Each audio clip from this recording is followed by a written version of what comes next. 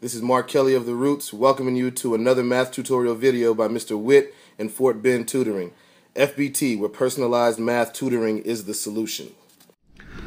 Hello ladies and gentlemen, this is Mr. Witt with Fort Bend Tutoring, and today's tutorial is going to be about indefinite integration, the power rule. That's right, finding out how to integrate, finding the antiderivative. So that's what the focus of this video is going to be about. So first, let's look at what the power rule is. Here we have the integral of u to the n du, which would be equivalent to u to the n plus 1 divided by n plus 1 plus your constant of integration. So what does all that mean to you? Either you have a variable or a function, let's say of x, raised to a power with respect to that variable, all right?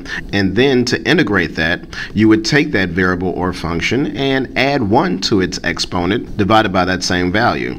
Then you'll add your constant of integration with the condition that n cannot equal to -1, which means that you can't use this rule if the exponent equals to -1. In other words, you'll have to use another method in order to integrate that type of problem. So we're going to focus on problems that will use this rule, so that's what we'll look at today. Let's go ahead and take a look at them.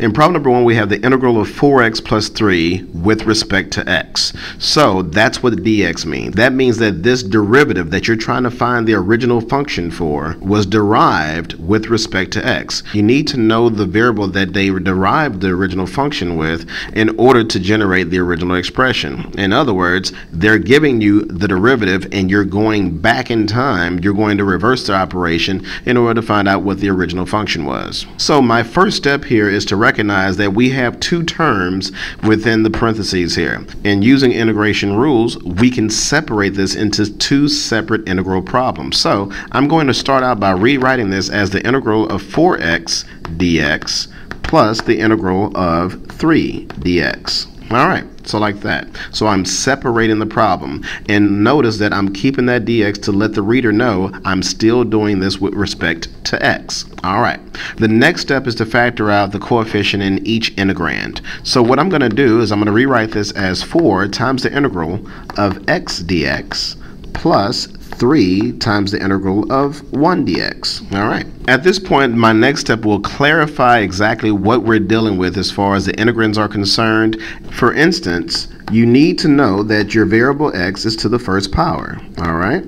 The next thing you need to be aware of is that technically you have your variable raised to the 0 power, which is equivalent to the value of 1. So since x to the 0 power is 1, we can use this form to show how the power rule is being applied to that term. So let's go ahead and continue from here.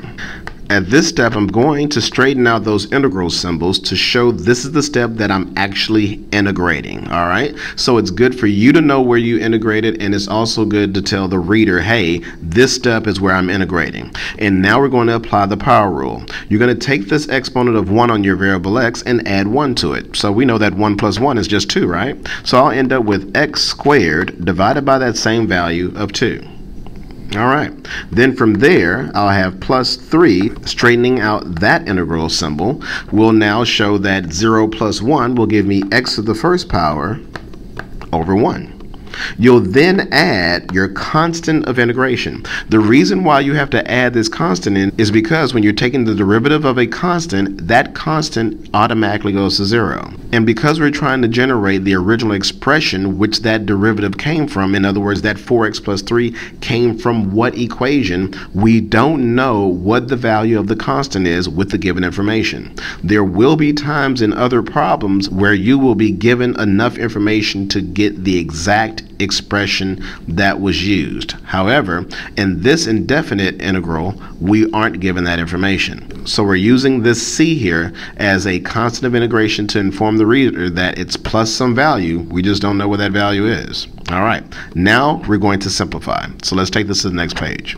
So the next thing to do is to simplify and understand that everything on either side of this symbol here is multiplying together. Therefore, I can simplify this and say that 2 will go into 4 twice, and I'll end up with 2x squared plus 1 goes into 3 3 times, so that'll give me 3x plus c. So there you have it. Done and done, ladies and gentlemen. This is going to be the answer. And if you were to take the derivative of this final answer here, you would end up with the 4x plus 3. Also know that if you were given what is called the initial condition, where they're giving you a point from your original function, you can find out that value of c using that information. All right, so be aware of those type of problems as well. Okay, so let's go ahead and box up our result. Done and done. In problem number 2, we have the integral of 2x cubed minus x squared plus 3x minus 7 dx.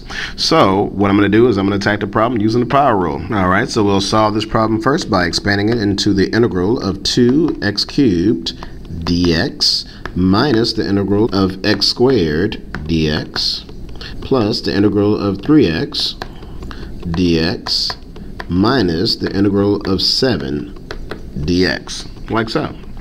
Once we have this, we can go ahead and factor out any coefficients, and of course you can always simplify this process and do two things at once, but I like to show all my steps. Alright, so here I have 2 times the integral of x cubed dx minus the integral of x squared dx plus 3 times the integral of x dx minus 7 times the integral of dx. So now I'm ready to apply the power rule. So I have 2 times x to the 4th power over 4 minus x cubed over 3 plus 3 times x squared over 2 minus 7 times x. Then we'll be adding our constant of integration, that plus c right there. Remember from our first problem that when we are taking the integral of dx, or any constant for that matter, you'll always end up with an x to the 1st power after you're using the power rule. So this equals 1/2 x to the 4th power minus 1/3 x cubed plus 3/2 x squared minus 7x plus c. All right. And this is going to be your result for problem number 2, ladies and gentlemen. Done. Red boxing it. There you have it. There's your answer. Problem number 3 coming out.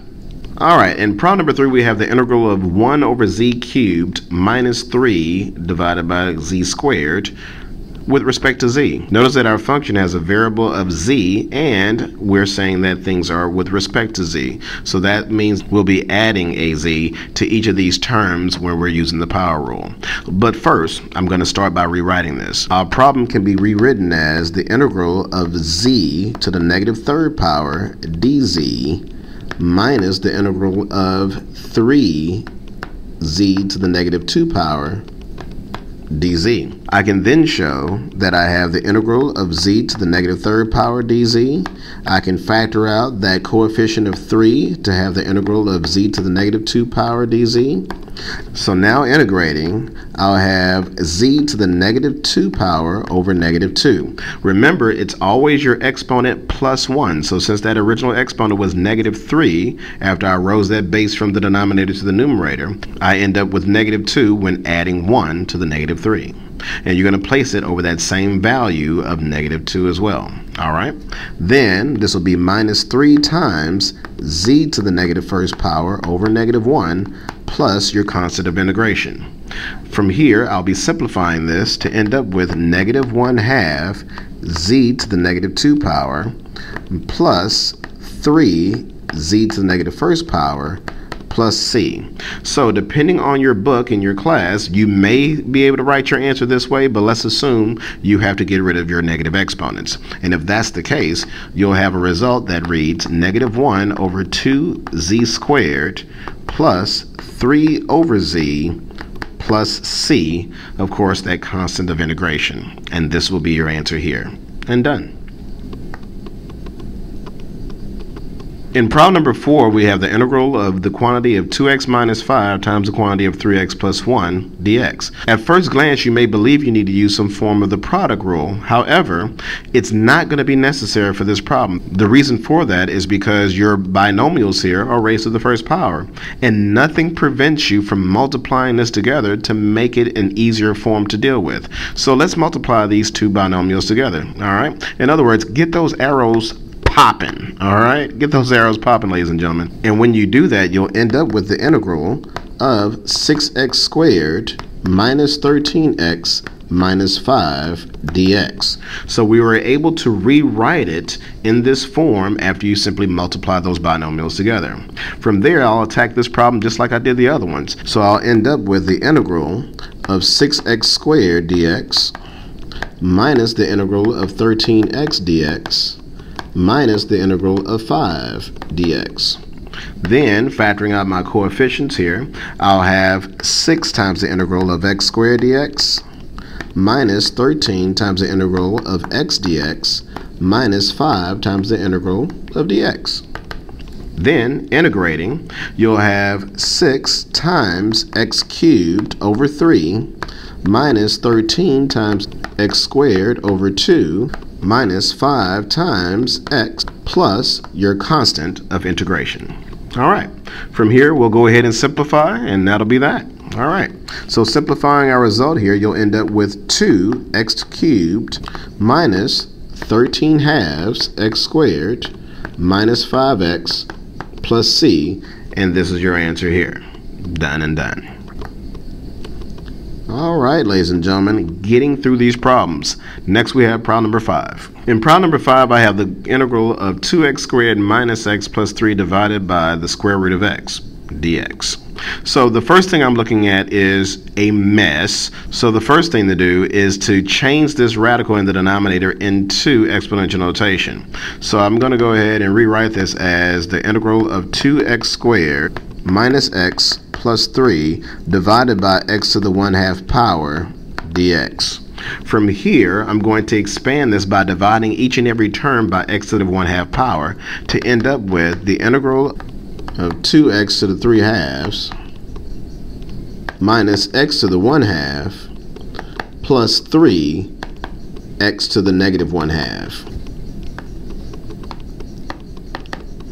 dx. So what I did here was that I took each of the terms in the numerator and divided each of them by x to the 1/2 power. You would end up with 2x to the 3/2 because that 2 is the same as 4/2, and 4/2 minus 1/2 is 3/2. And you go ahead and do that to each one of those terms to end up with this integrand.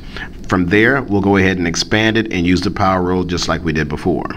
So you'll have the following. I'll end up with 2 times the integral of x to the 3/2 dx minus the integral of x to the 1/2 dx plus 3 times the integral of x to the negative 1/2 power dx. And next we'll integrate. So with this first term here, I'll have 2 times x to the 5/2 divided by 5/2. See, adding 1 to 3/2, in other words 2 over 2, to give me 5/2.